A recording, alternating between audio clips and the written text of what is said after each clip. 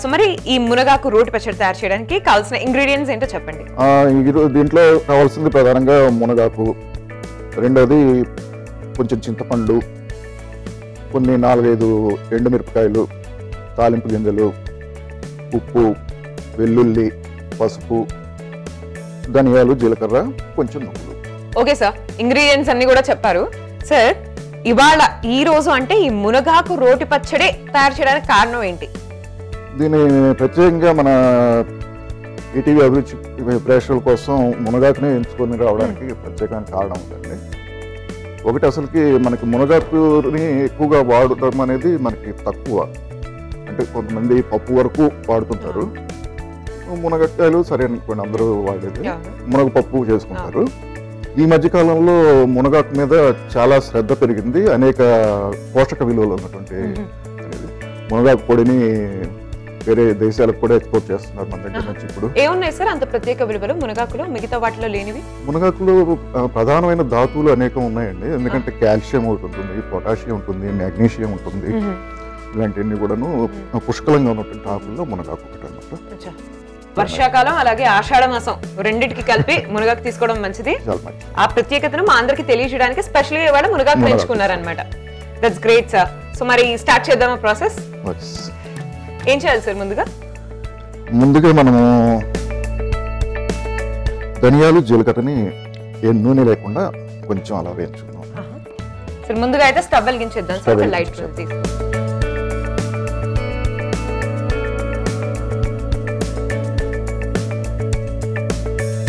Sir ఇప్పుడు ఇది pan అయితే కొంచెం హీట్ ఎక్కింది సార్. సో మనం ధనియాలు వేసేద్దామా?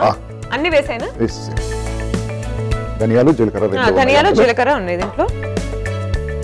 సో ఆయిల్ లేకుండా చేసుకోవాలా సార్ ఇది? అది దానికి ఆయిల్ అవసరం లేదు. సార్ ధనియాలు వేయించుకున్నాం కదా సార్, ఇవి వేగాయి కదా? ఎండుమిర్చి కూడా ఇవన్నీ వేసేస్తున్నాను. అవును, పచ్చిమిర్చి కూడా వేసుకొని చేసుకోవచ్చు అండి.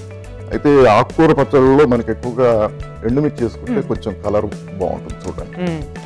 సరే, అండ్ ఎండుమిర్చి ఆయిల్ లో బాగా కొంచెం హీట్ చేసి ఆయిల్ లో వేస్తే ఇంకా టేస్టీగా ఉంటుంది కదా సార్. జనరల్ గా పప్పులో అయినా ఏ పచ్చళ్ళలో అయినా ఎండుమిర్చి ఏదో తెలియని ఒక టేస్ట్ ఉంటుందని నా ఫీలింగ్ సార్. అంటే మనం రోటి పచ్చళ్ళలో నేను బాగా ప్రపోజ్ చేస్తుంది వీలైనంత తక్కువ ఆయిల్ వేసుకుంటాం. ఓహో, ఓకే, ఇప్పుడే అర్థమైంది మీరు చెప్పింది. ఎందుకంటే ఇది మనం ఆయిల్ లేకుండానే ఫ్రై చేసుకుంటున్నాం కాబట్టి. సరే అయితే నేను స్టవ్ ఆఫ్ చేసేనా? ఓకే, ఇది పక్కన పెట్టుకోవాలా సార్ ఇప్పుడు? ఓకే, ఇప్పుడు మనం మునగాకు వేసుకుందాం. ఓకే, ఇది ఆల్రెడీ హీట్ అయింది సార్ పాన్. దాంట్లోనే వెల్లుల్లి వేసి ఉంచుతాము. ప్రత్యేకంగా వేడి చేయట్లేదు. ఓకే సరే, పాన్ అయితే హీట్ అయింది సార్. ఇప్పుడు కొంచెం ఒక హాఫ్ స్పూన్ నూనె వేసుకొని మునగాకుని దాంట్లో లైట్ గా వేసుకుంటాము. ఎందుకంటే కొంచెం చూడండి సార్, చాలా హాఫ్ స్పూన్ అన్నారని చెప్పి చాలా జాగ్రత్తగా వేస్తున్నాను. ఎందుకంటే మనం ఇది నూనె అవసరం లేదు నిజానికి, కానీ కొంచెం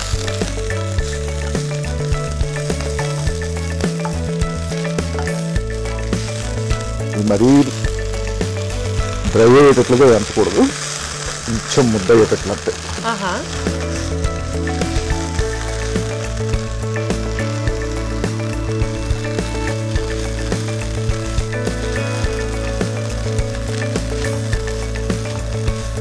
సార్ మీరు రోటి పచ్చళ్ళు ఎప్పటి నుంచి స్టార్ట్ చేశారు? అంటే మీరు స్వయంగా చేయడం?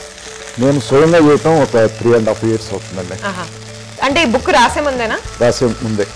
రాయడానికి దాదాపు ఒక 2 years బ్యాక్ నేను రోటి పచ్చళ్ళు రోజు చేయటము.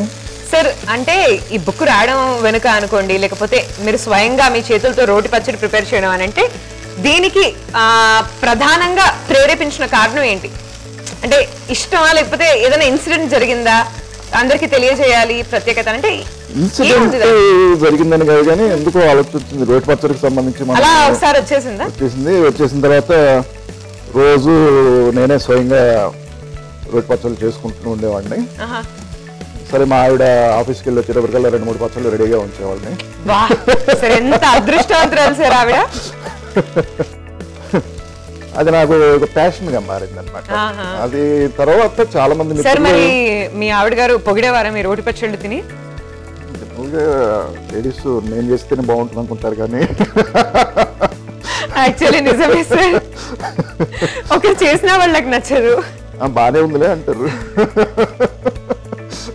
సార్ మొత్తానికైతే మునగాకుని చక్కగా కాసేపు ఫ్రై చేసాము. అది కూడా చాలా తక్కువ క్వాంటిటీ ఆయిల్లో అలా దగ్గర అయిపోయింది. ఇప్పుడు ఏం చేయాలి? ముందు మనము ధనియాలు వీటిని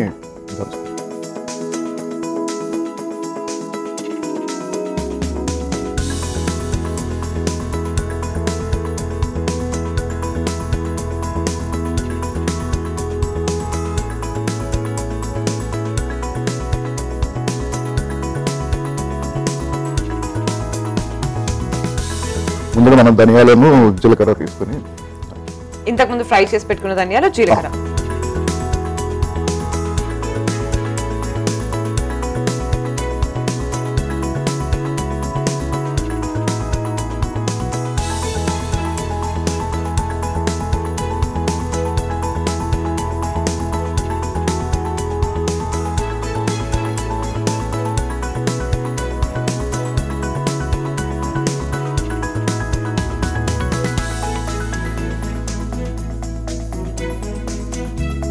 ఈ మెత్తగా చేసుకున్నాం. తర్వాత ఈ ఎండుమిర్చి ఇందాక వేయించుకున్నాం కదా వాటిని కూడా వేసేస్తాం.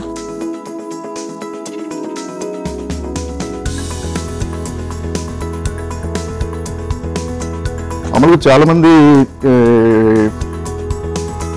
మిక్సీ పచ్చడిలో ఎందుకు చేసుకుంటున్నాము, రోట్లో ఎందుకు చేసుకోవట్లేదు అనే దానికి ఒక ప్రధానమైనటువంటి కారణం చెప్తుంటారు. ఇప్పుడు అపార్ట్మెంట్లో ఉంటున్నాం కదండి, ఎక్కువగాను 5th ఫ్లోర్లో కొడితే కింద వాళ్ళు గొడవ చేస్తుంటారు కదా అని చెప్పేసి అంటుంటారు. అయితే దానికి పరిష్కారం మనసుంటే మార్గం ఉంటుంది. మనం దీని కింద ఒక చిన్న రబ్బరు ట్యూబ్ కానీ అలాంటివి పెట్టుకుంటే కిందకి సౌండ్ రాకుండా మనం చేసుకోవచ్చు. కానీ అందరూ మీరు చెప్పిన టిప్స్ ఫాలో అయితే బాగుంటుంది.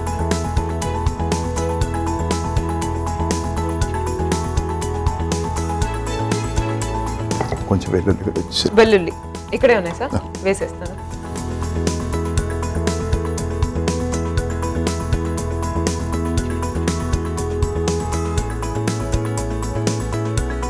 దీంట్లో కొద్దిగా నువ్వులు వేసుకుందామండి. ఓకే,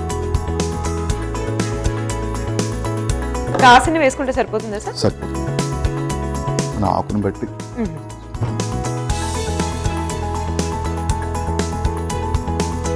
మనం ఇప్పుడు కొద్దిగా ఇందాక నానబెట్టుకున్న చింతపండు నుంచి 2 డబ్బాలు వేసుకుందాము.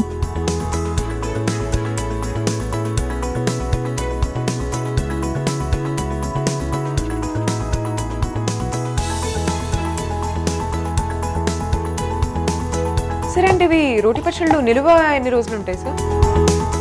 బయట ఫ్రిడ్జ్ లో పెట్టుకోకుండానే 2 days వరకు ఉంటాయి.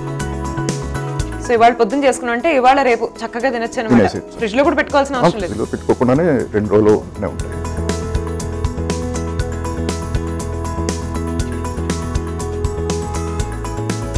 సాధారణంగా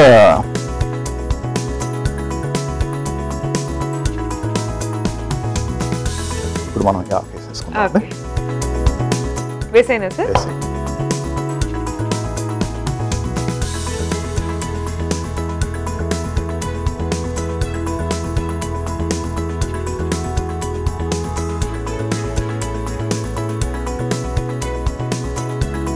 ఆకు ఆ స్మెల్ తెలుస్తుందండి.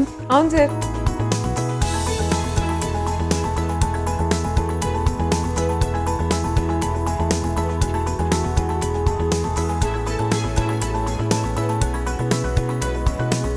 అసలు రోటి పచ్చళ్ళు ఏదైనా కానీ మనం తాలింపు లేకుండానే నేరుగా తినేసి కొంచెం తాలింపు కూడా వేసుకుంటే బాగుంటుంది, ఇంకా టేస్టీగా. అంటే పప్పులు అవి పిండి కింద నలుగుతుంటే.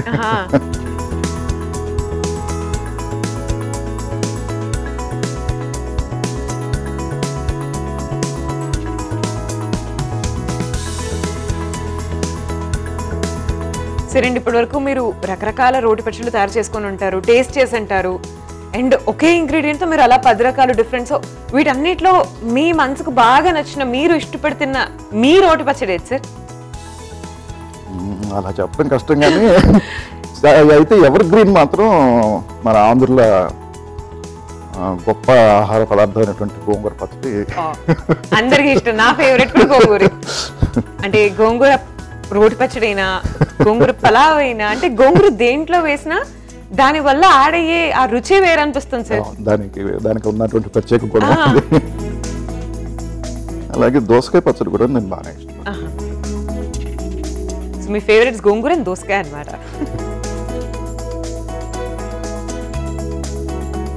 ఇది బాగా మెత్తగా నలిగిన తర్వాత కొంచెం సాల్ట్ కూడా ఒక స్పూన్ వేసుకుని మరొకసారి మనం ఇలా కలిపేసుకుంటే ఇక తాలింపు వేసుకోవడానికి రెడీ అయిపోయినట్టు.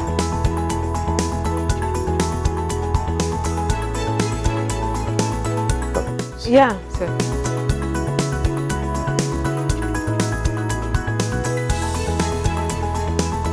ఏం లేదు సార్, మనసులో ఆలోచిస్తున్నాను నేను ఎప్పుడు చేయాలి ఇలా రోటి పచ్చడి అని.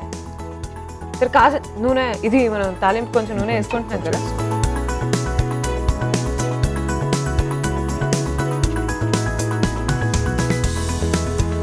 సో ఇప్పుడు నేను తాలింపు పెడుతున్నానండి.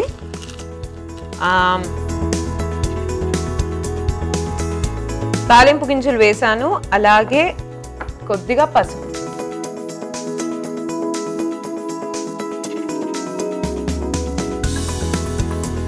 సార్ ఇంకా ఇంకొన్ని వేయమంటారా తాలింపు గింజలు? సరిపోతాయి కదా.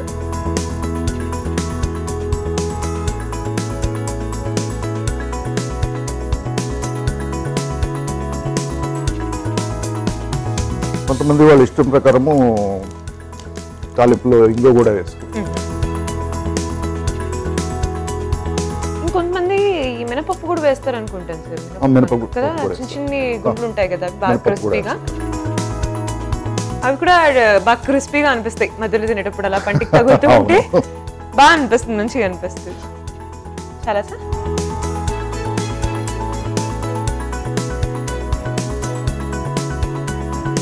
ఇక్కడ రెడీ అయిపోయింది, ఇంకా గింజలు వేసేయడమే కదా.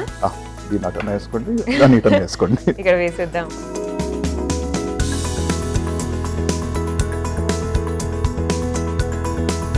సరే, ఇప్పుడు మునగాకు రోటి పచ్చడి రెడీ అయిపోయింది. తాలింపు కూడా ముస్తాబు చేసుకొని సిద్ధంగా ఉంది. చూస్తున్నారు కదండి, నా చేతిలో మునగాకు రోటి పచ్చడి ఉంది. మీ అందరికి నోరూరిపోతుంది కదా రోటి పచ్చడి. ఆ తయారీ చూస్తుంటే తినాలనిపించిందని నాకు కూడా తెలుసు. టేస్ట్ చేసి చెప్తాను ఎలా ఉందో. బట్ దానికన్నా ముందు ఒకసారి తయారీ విధానాన్ని చూద్దాం. మునగాకు రోటి పచ్చడి తయారీ విధానానికి కావలసిన పదార్థాలు: మునగాకు, ఎండుమిర్చి, ధనియాలు, పసుపు, ఉప్పు, చింతపండు, తాలింపు గింజలు, జీలకర్ర, నువ్వులు, వెల్లుల్లి. మునగాకు రోటి పచ్చడి తయారీ విధానం: ముందుగా స్టవ్ వెలిగించి పాన్ పెట్టి పాన్ వేడయ్యాక ధనియాలు, జీలకర్ర వేయించుకోవాలి. ధనియాలు, జీలకర్ర వేగాక ఎండుమిర్చి వేసి వేయించాలి. వేగాక పక్కన పెట్టుకోవాలి. ఇంకో పాన్ పెట్టి నూనె వేయాలి. నూనె వేడయ్యాక మునగాకును వేయించుకోవాలి. మునగాకు వేగిన తర్వాత వేయించుకున్న ధనియాలను రోట్లో వేసి దంచుకోవాలి. ధనియాలు దంచాక ఎండుమిర్చి వేసి దంచాలి. ఎండుమిర్చి దంచాక వెల్లుల్లి వేసి దంచుకోవాలి. నువ్వులు దంచుతూ చింతపండు వేసి దంచాలి. చింతపండు దంచిన తర్వాత మునగాకు వేసి దంచుకోవాలి. మునగాకు మెత్తగా నలిగిన తర్వాత ఉప్పు వేసి స్టవ్ వెలిగించి పాన్ పెట్టి నూనె వేసి నూనె వేడయ్యాక తాలింపు గింజలు, పసుపు వేసి తాలింపు వేసుకోవాలి. తాలింపును దంచిన మునగాకులో వేసుకోవాలి. అంతే, మునగాకు రోటి పచ్చడి రెడీ.